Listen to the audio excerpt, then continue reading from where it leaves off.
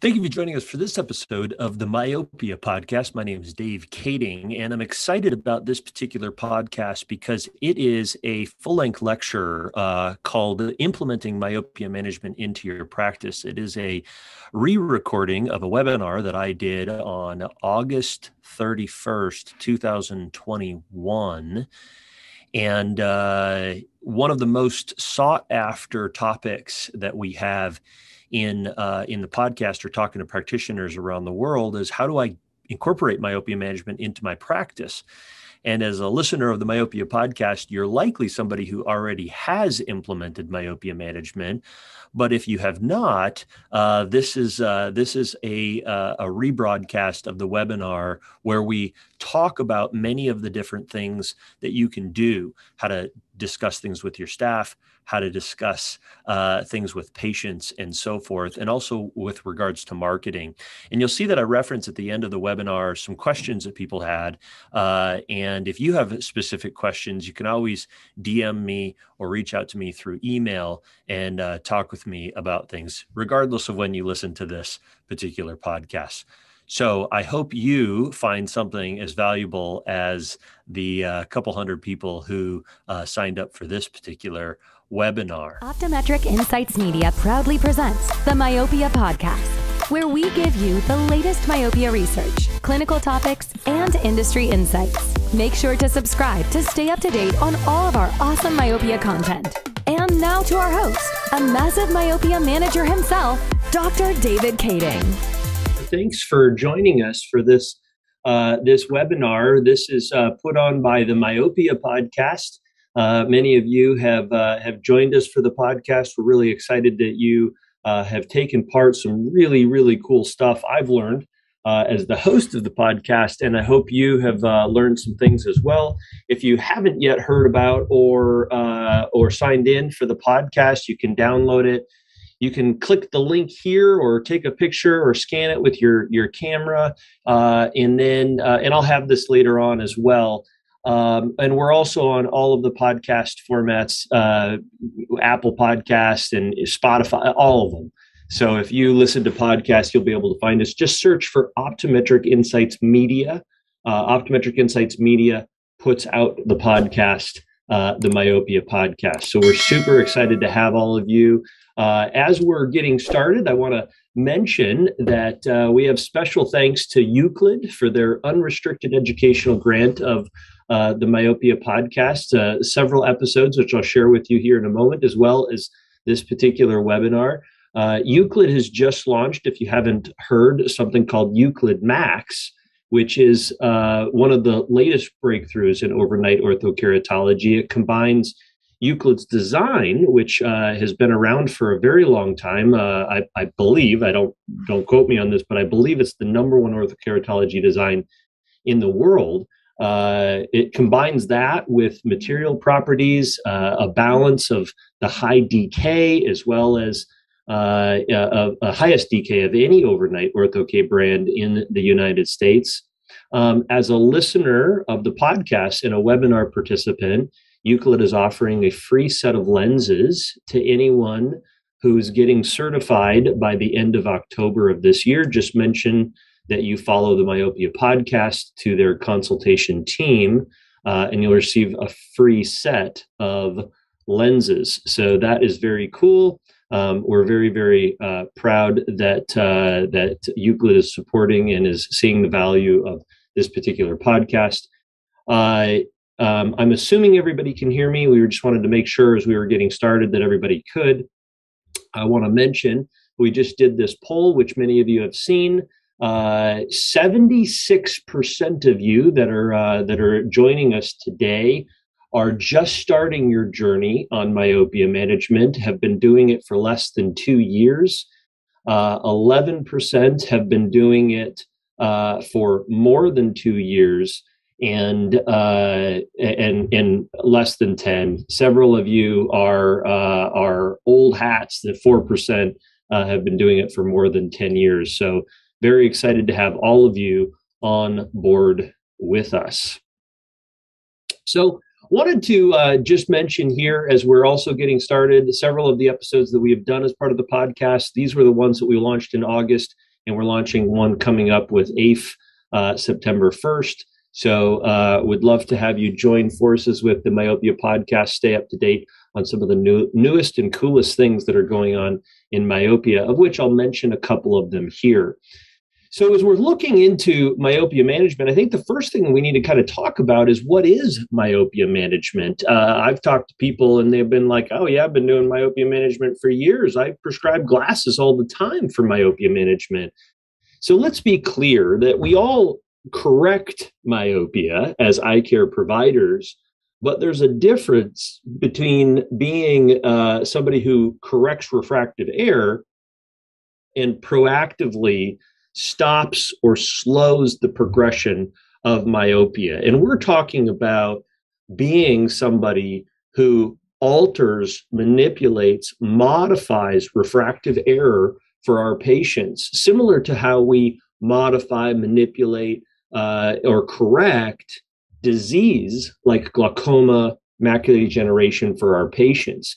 Right? Macular degeneration is a great example where we can't necessarily keep somebody from getting it, but we do work to try to slow down the progression of it. And really where we're at is that the greatest challenge around myopia is not the treatments that we have. We have phenomenal treatments, but it's our refusal to call myopia a disease. And I hope that you see that as we start this conversation. And as many, if I've talked to people around the United States, around the world as I've traveled, some of the biggest obstacles that I've seen is that people are not prepared or they don't know how to go about it. They don't have their team, they're at their office buying into it. Some people say, oh, well, I tried incorporating, but my team wasn't really comfortable with this, that, or the other thing. People aren't marketing to get people into their office. They see that it's too complicated. But I think the number one reason why those of us who are trying to do it are not succeeding is because we don't have a true buy-in about the disease of myopia. And the reality is myopia is the other pandemic that's going around. It's on the rise as much as ever. Myopia is a major disease. We look at its prevalence and its progression here over the last couple of years. Even since the 1970s, there's been a 66% increase in myopia in the United States. And, worldwide, a significant percentage of you are from outside of the United States, from all over the world. I'm really honored that you would join us. The reality is it's on the rise worldwide. And the statistics, as we look country by country, are astronomical. 97% in South Korea, right, is one of the most astounding. But worldwide, in the United States, it's almost at 50%. In a substantial percentage of our population, not as high as in some Asian countries, but still very, very high. And also, in addition to it being on the rise, we see publications just exploding with information around myopia. Between 2019 and in the mid 2020, there were over 1,000 papers that were published on myopia. 1,000 papers on myopia. That's just incredible. One of the other things as we look at the literature is there's over 4,000 definitions of myopia in the literature, variability between what people describe as myopia or high myopia.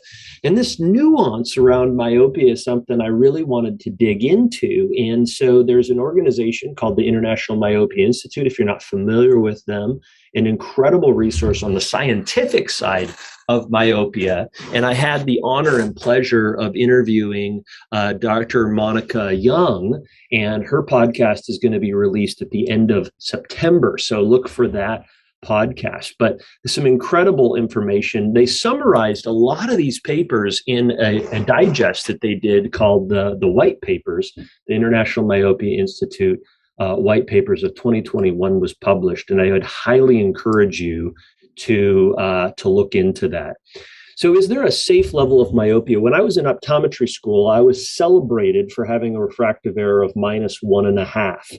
when I become presbyopic, it's going to be this nice thing to have. And, we think, well, my father is a -2, 250. So he takes his glasses off to read. And some people might say, oh, that's the perfect refractive error. But is there a level of myopia where it's a good thing to have it?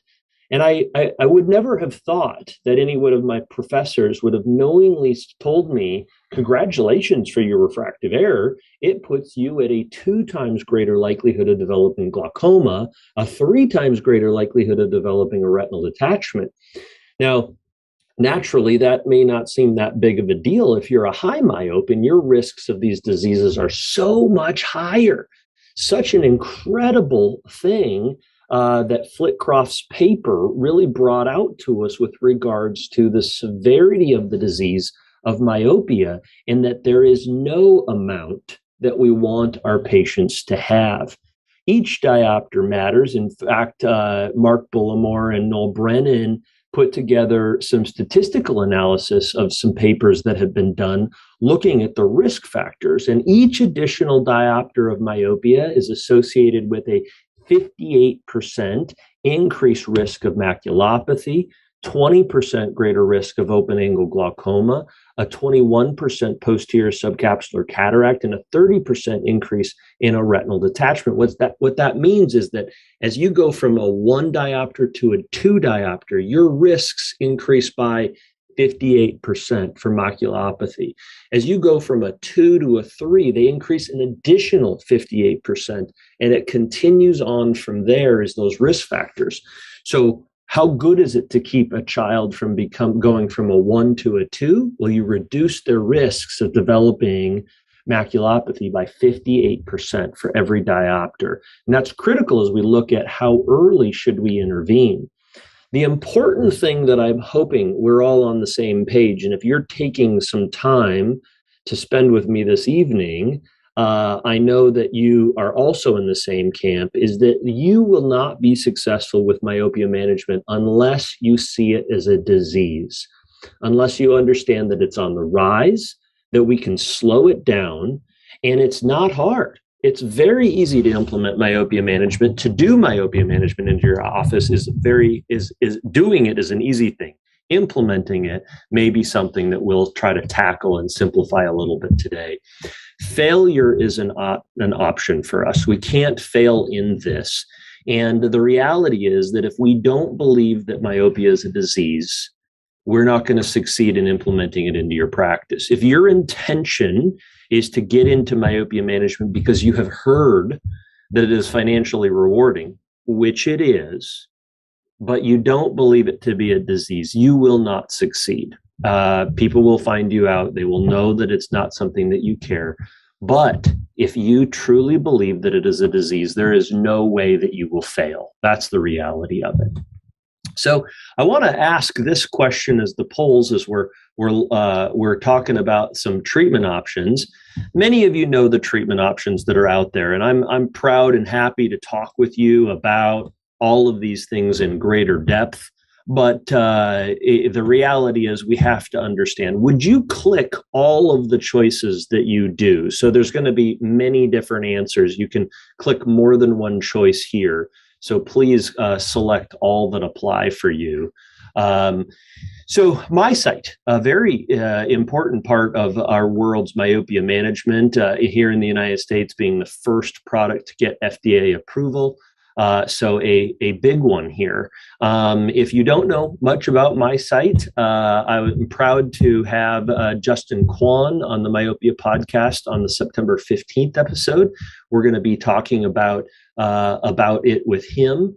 And so that's going to really be kind of unique and kind of a cool podcast because because Justin Kwan was in private practice and is now working at CooperVision. MiSight shows some substantial reduction in the progression of myopia, as many of you know. First FDA-approved product. There also is another soft multifocal lens that is on the market, not FDA-approved, but is showing some good data in slowing down the progression of myopia. Studies continue to come out, and for higher refractive errors, this is a great product for our patients to consider. And then one that we are not utilizing in the United States yet is spectacle lenses. These defocus incorporated lenses. As you can see, there's multiple different products on the market. They're not available in the United States, but internationally, many of you may be using them in your practice. In fact, 34% of you are utilizing spectacle lenses in your practice. So that's a pretty profound number. That's pretty exciting to see. And we've got multiple products. We've got a product approved in the United States, but has not been launched yet. So that is very, very exciting. And then atropine. Atropine has been shown to have a substantial impact on the progression of myopia. I'm proud to see that 50% of you are utilizing it. 48% is what the poll says here. Are utilizing atropine in some way. If you're in the United States, here's 4 companies that we've looked into that are doing it. There's more than just this, but this is 4 that we share with our local referring doctors that are out there, and approximately what it costs per month for the patient to be on it. There is a preservative-free option from some pharmacies, a little bit more expensive for you to use those. And then, of course, orthokeratology. And when we speak about orthokeratology, there's many products that are on the market, but you do need to pick whether you're wanting to do empirical fitting, whether topography-based fitting or diagnostic fitting. Shout out to Euclid. They do a fantastic job on the empirical fitting. You send in the Ks and the Rx and the HVID, the horizontal visual iris diameter, and basically just prescribe the lenses, not necessarily having to do a whole lot of fitting. It's as simple as that. With one study, they're showing, about 85% success with the first set of lenses, and that's pretty high. And then systems like the BE, basically where you use your topographer and it kind of guides you through the process. And then I think many of us are familiar with Paragon's system, which can be empirical, but also has a diagnostic fitting set should you decide that you want to. 58% of you are utilizing orthokeratology with your patients. So that was that 75% of you are utilizing soft multifocals, 50% of you are utilizing atropine, 58% of you are utilizing orthokeratology, 33% of you are utilizing custom myopia glasses. So obviously that shares the high percentage of individuals outside the United States. Quite a few Canadians on today, so happy to have you here. So I think one of the big obstacles that many of us have is, what does the conversation with parents look like? And having many of you done this already in some way, shape, or form, you know that conversation is the critical aspect with it. So the quality of life success here with our patients in talking to the parents about their quality of life is so key and so critical. To talk to the parent about what it's like to have myopia. And many of them do, right? There's a 3 times greater risk of a child developing myopia if one of their parents does, and a 6 times greater if both of them do. So having that quality of life discussion of what it's like to have blurry vision. And if the parent is not myopic, you can show them in the exam room what that looks like utilizing some of your diagnostic lenses. And then we do want to share with our patients the concern for the health and utilizing the statistics that I showed earlier. I don't think that scaring parents into doing myopia management is the direction we want to go, but we want to be upfront with them of that this isn't just a convenience thing. This isn't just to keep your child from having a high prescription. Having a high prescription means the eyeball is bigger. It's stretching.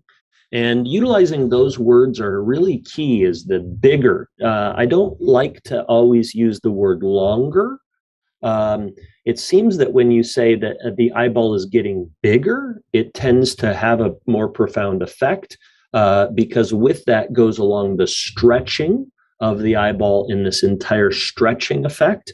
And it talks about, and then you can talk about how that stretching effect has impacts for future eye disease over the lifetime for our child. And so the shorter we can keep the eye, the more we can help them reduce their risks of developing those diseases. But also having myopia management is about helping them with their future prescriptions. It will put them in line potentially for having refractive correction.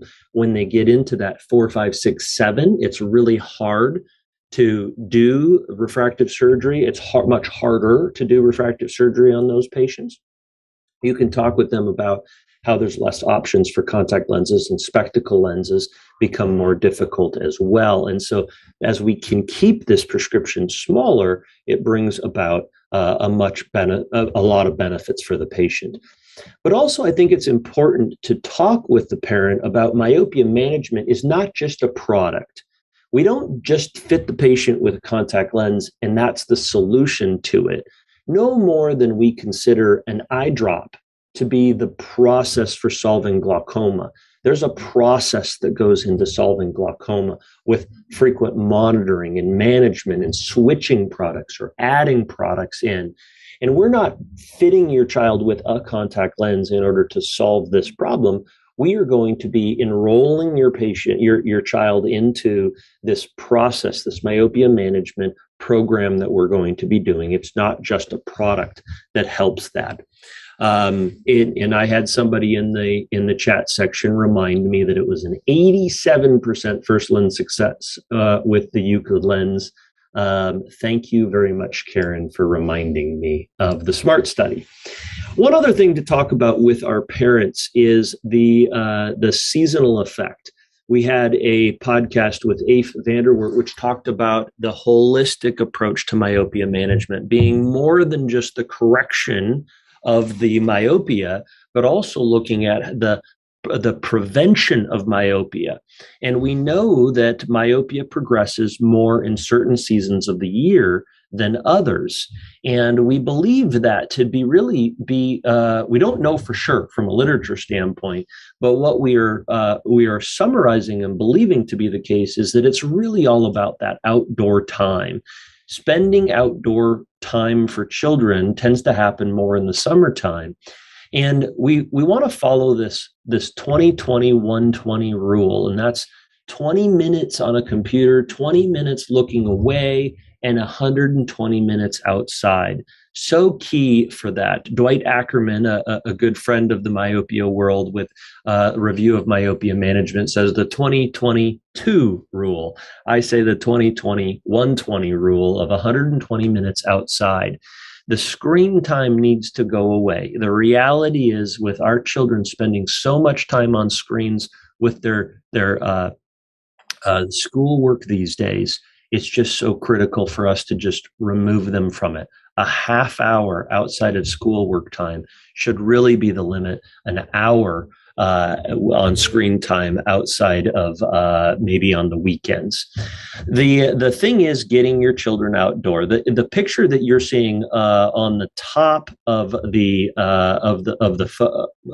screen, if you're watching the webinar, for those of you that are listening as a podcast, I'm showing an image of my children who are doing Legos outside on my back patio. And they're just spending time enjoying the outdoors. They're still doing a near task. But the key here is not just that your child goes and runs up and down the street. That's good too, but that they spend time outside. My kids had spent the morning inside, and my wife and I just said, you got to get outside. You got to spend time outside. So simple tasks of going and reading outside. The studies don't give us a real clear understanding that it's just distance vision outside, but it's being outside with outside work. Now, when should we intervene? The answer is really as soon as we can. As soon as you start to see a child becoming myopic is so key. But what we're also realizing is we could and should intervene in pre-myopia. If a child develops any amount of myopia by the 6 or 7 years of age, they have a 6.6 times greater risk of developing a high prescription So by intervening as they're becoming emmetropic is key. If we see a child become emmetropic at the age of 5, we know they're on their way to high myopia, because at 6 and 7, they will become myopic. If they are emmetropic at 6 or 7, in our offices, we're watching them very closely. We're doing the hygiene things. We're getting them outdoor. If they have a family member who is myopic, a brother or a sister, and we know that the trend is that you tend to do similar activities, we start educating them early. And in some cases, some people may even start atropine in those early years, especially if a sibling is doing it. Now, that needs to be something you're comfortable doing, but that's something that we're comfortable doing in our practice with our patients. So when is it too late? When is it too early? Right? So we are willing to start at a very early age. We have myopia management done in 2 and 3-year-olds in our office. And I saw a patient today in practice who is 19, who is continuing her myopia management. She is doing a neuroscience degree, and her mother and I know that her other sister is a -10 and she's a -7, and she's been stable for years, and we just decided we're going to keep going. Is she likely to progress? Not as likely as when she was younger, but she could progress some more. So we're continuing with her myopia management. And, speaking to those younger kids, really the younger, the better. Every diopter matters. So what do you need to incorporate or implement myopia management into your practice? Well, number one is I don't think you need any equipment at all. I think having a phoropter and a slit lamp and a belief that myopia is a disease is all you need to get started. I personally wouldn't want to do myopia manage that way. I would like to have additional tools that would help me. One of the best tools in my mind, because I do so much orthokeratology, about 80% to 85% of my patients are doing orthokeratology for myopia management. So I need a topographer. And if you're looking at incorporating myopia management, or you're looking and wanting to know more about topography, you can email me at Dave at Optometric Insights. And I will talk with you about topographies and how to incorporate it into your practice, getting a good return on investment. Likewise, axial length is an important part of so many myopia management practices. I don't think it's critical that you start with that, but that's something that I think you should incorporate as time goes on and you start to develop your myopia practice. Similar to if you were really wanting to get into a glaucoma, I think it would be important for you to have an OCT, but you may start treating glaucoma early on in practice, and then you would incorporate those technologies as you go on. So some important technologies that are out there. We just had an FDA clearance of the Oculus Myopia Master here in the United States. Those of you who are international have been utilizing it for years. It's got some really cool software built into it internationally that we hope to be able to bring into the Myopia Master here in the United States. So again, email me if you want more information about some of these technologies. So I wanted to talk a little bit and dig into what I think are some important things for how you can become successful by implementing myopia management into your practice. It sounds like the vast majority are doing some myopia into your practice, and maybe it's not as much as you would like to do. And so how do you really kind of grow your myopia management practice? Just as a quick poll here, I'm curious for us to know how many patients you have in your practice that are doing myopia management. What does that look like right now in your practice? So first of all, I think it's so critical for you to have a team approach to myopia management for yourself and in your practice. It can't just be the doctor. It can't just be, one doctor in the team. You have to really incorporate and get the team on board. And so I think it's important to have a 1 to 2 hour meeting at least once a year around myopia and why it's such a critical part of your practice. With that, I think you should talk about why myopia matters. Talk about the quality of life talk about the blurry vision. You may have staff members or team members who don't know what it's like to be blurry. So it's important to really bring that about as well. And then bring up all the diseases that we treat in our office and how we want to stop the faucet, not just plug the drain. I think that we all are really interested in helping our patients that have maculopathy and glaucoma and retinal detachments and posterior cataracts. Those are patients that we're treating every single day. But what are we doing to stop the patients that are coming into the pool? And that's where myopia management is really at.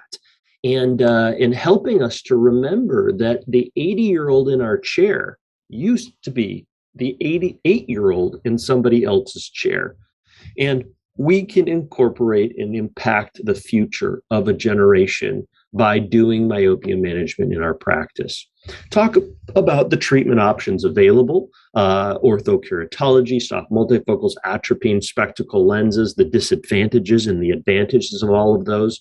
And we can do a whole nother webinar on all that at some point. And then how do we, as a team, impact the prevalence and the importance of myopia management into our practice? So the importance of the myopia management discussion with the parent and the child. If the child's not on board, it's harder for the parent to get on board. Oftentimes I tell the parent that they need to parent and they need to select what's right for their kid, even if the kid is kind of like, no, I don't want to do it, right? We work through that kind of like a child saying, no, I don't want to brush my teeth, right? So we incorporate the parenting, but we work through helping the child to understand what it is and why it's important. Having our team members practice with each other talking about myopia management, doing this role play, which I've learned from my industry counterparts about how good they do that, right? They've role played how to do a dry eye discussion about their product with you. And it's important for us to practice that before we hit the real life with our patients. What are some frequently asked questions? I go into the room and I do a consultation on myopia management, and I get the same 10 questions from almost every single parent. So what are those? And maybe we come up with an FAQ for our office that answers some of those common questions. Discussing the program with our patients and discussing what the program looks like for the team as they're incorporating it in. Why do we have this as a program for our patients? Why is this different than a treatment of an eye drop for glaucoma or a treatment for macular degeneration? Why is this different? And the program is really because it's not something that's just for 1 year. This is going to be something that parents and patients are going to probably get into doing routinely, year in and year out. And this is a program, not a treatment. And then how do the measurements come into play, and how does each member of the team know how to do that? If you have technicians, opticians, front desk, you have back office, it depends on how you have that in your office. But every person plays a part into this. So sit down with each of them and talk as a team about how they see each person impacting this, right? Somebody needs to recall your myopia management patients every year, make sure that they know the importance of getting in for their yearly evaluation or their 6-month evaluation or 3-month or however it is often that you see the patient. Somebody may be responsible for ordering the lenses, right? If I'm ordering, say, as we discussed, this Euclid lens, it requires K's HVID and K's HVID as well as the refraction. I don't necessarily have to do anything. I just see the patient from an exam standpoint. We make sure that the topography looks like we want it to do. I make sure the HVID looks the way I want it to do. And then the phone call or the email or the web portal can be done by one of my technicians. We also send our topographies off to our orthokeratology companies that we're working with, so that can be done. What if we're incorporating MiSight into our practice?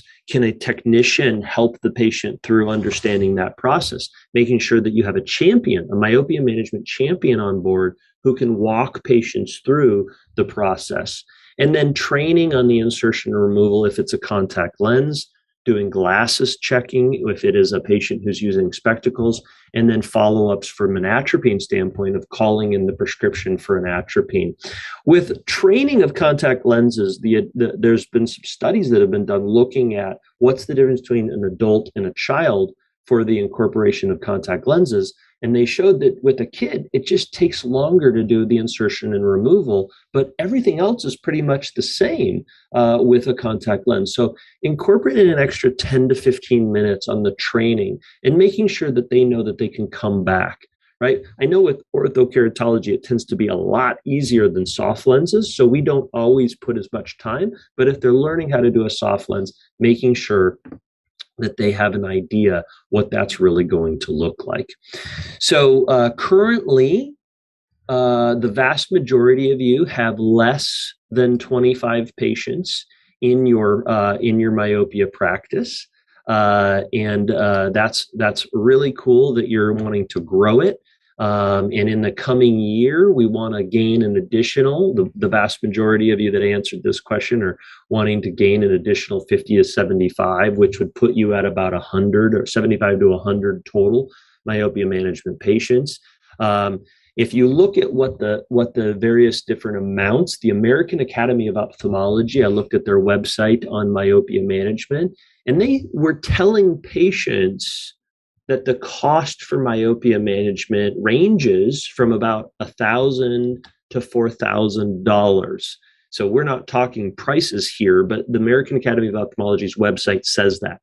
So if you just said that it was $1,000, which I'm not insinuating it should be, I probably think it should be more than that.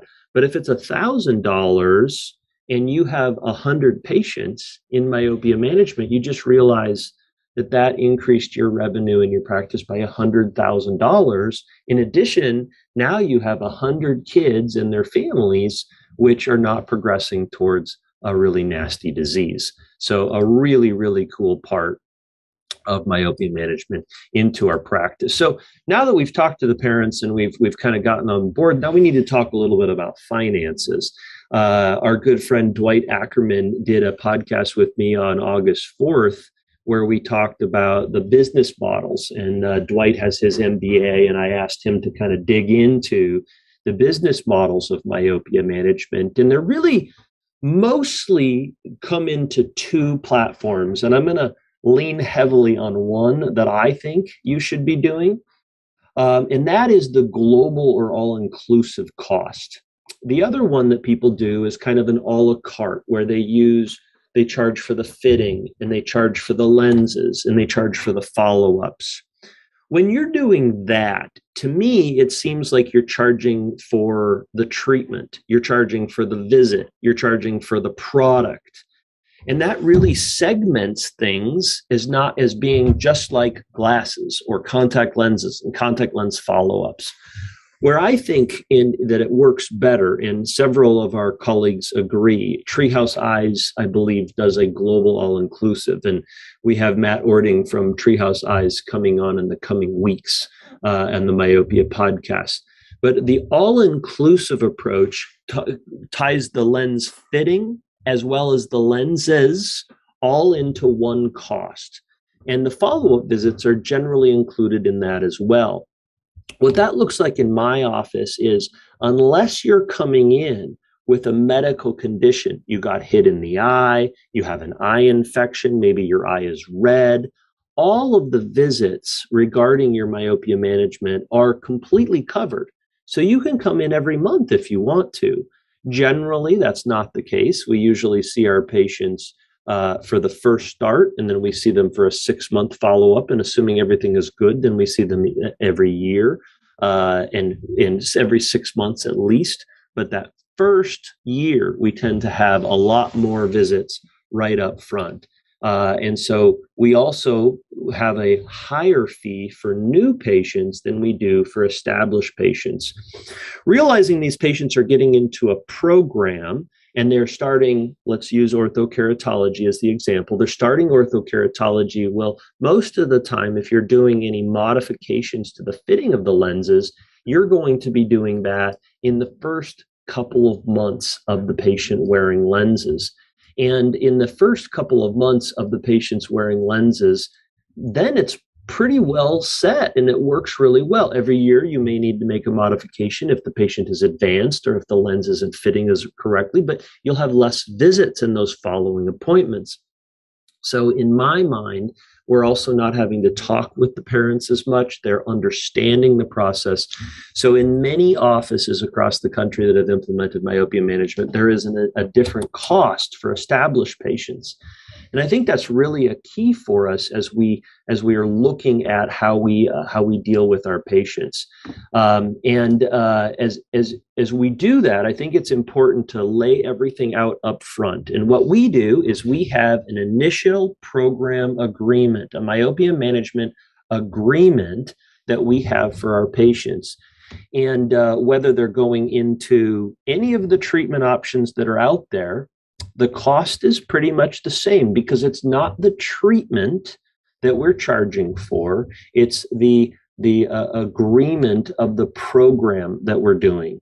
So the initials are involved in this. And I know you can't see the details of this particular paper, but you can see how there is lines and the patient is going through what happens if they discontinue, right? So if they want to discontinue within a certain number of days, we give them 50% of their money back. If there's loss or if there's breakage of a lens or they don't like the prescription anymore and they need to switch their lenses, right? And you figure out how all of that works with your contact lens company that you're dealing with or your spectacle lens company if you're dealing with that.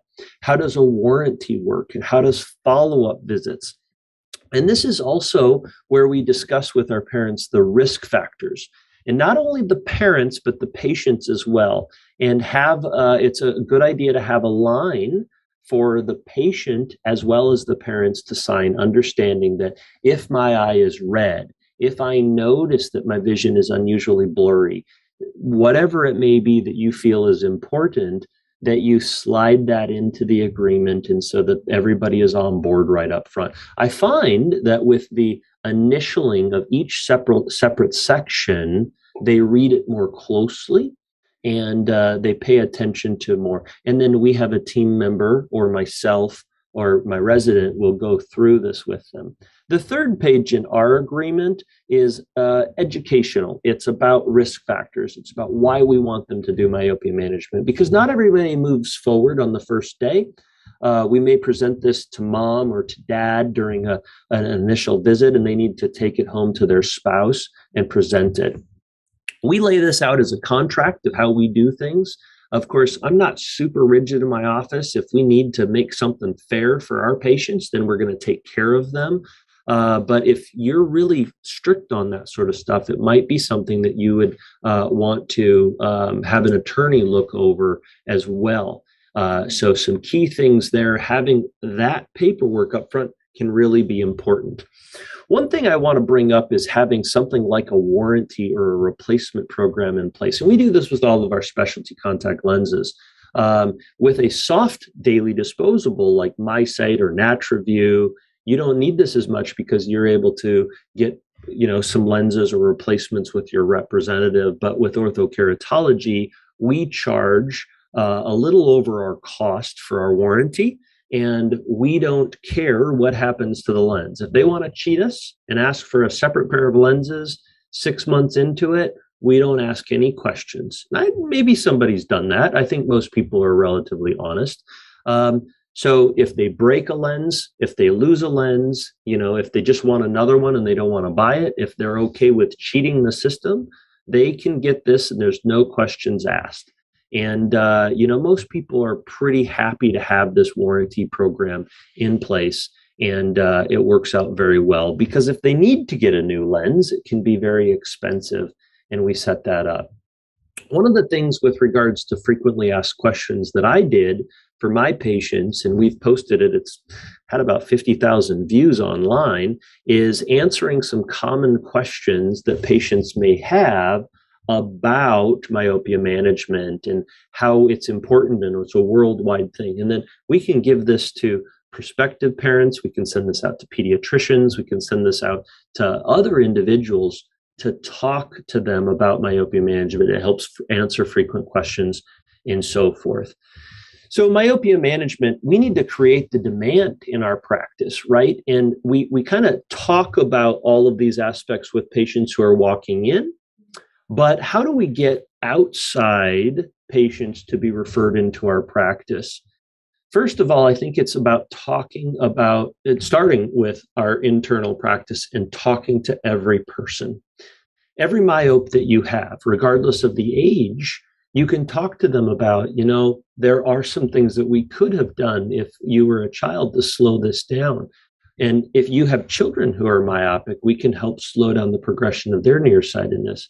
Or if you have grandchildren who are nearsighted, or, one of the risks of you developing this glaucoma that you have, Mr. Jones or Mrs.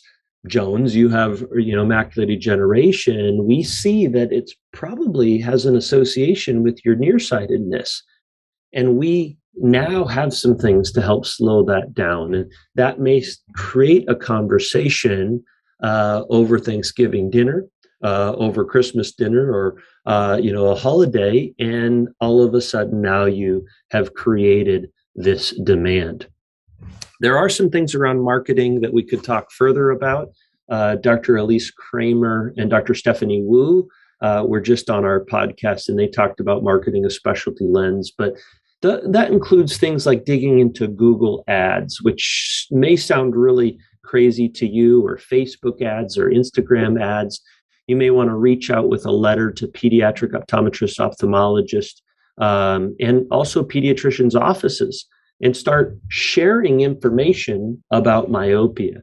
Go to your local service clubs and give a presentation on myopia and things that can be done, right? That may not just bring people into your office, but it might bring in to somebody else's office, another optometrist or another ophthalmologist or another contact lens fitter that can help those people. And so you're spreading the myopia message, even if it's just not directly impacting you, but oftentimes it does.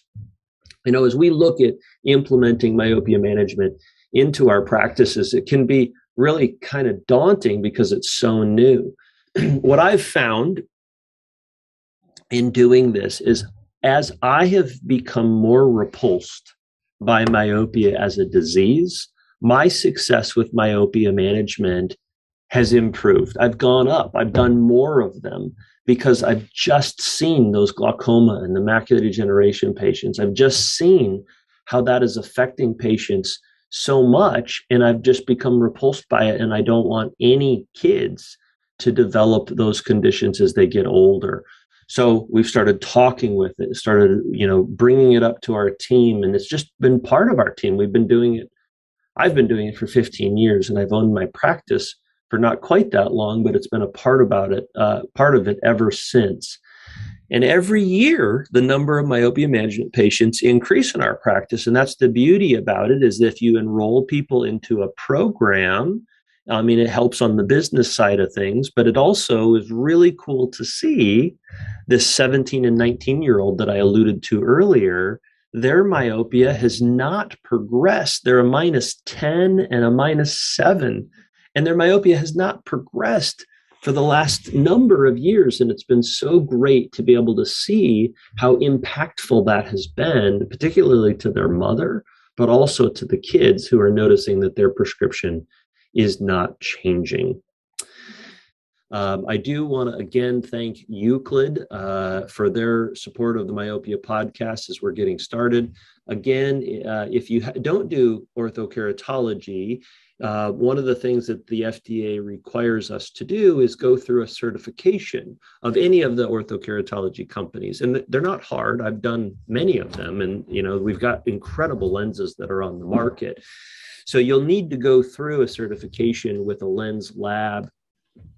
And then once you do that, then you're able to go ahead and order the lenses. And if you haven't done it and you want to consider utilizing Euclid, you can get your first set of lenses for free for mentioning this webinar or the Myopia podcast. And I could talk for another hour or two with you about myopia, how we're doing it in our practice, how we've really enjoyed helping so many of our patients. But I will let you go. I do want to bring up that we do have the podcast, and I get to talk to the best of the best in the myopia world. I've been in myopia for 15 years, but getting to hear all of these individuals talk about it, I think you would enjoy it as much as, hopefully, as much as I do, and you'll get to learn a lot.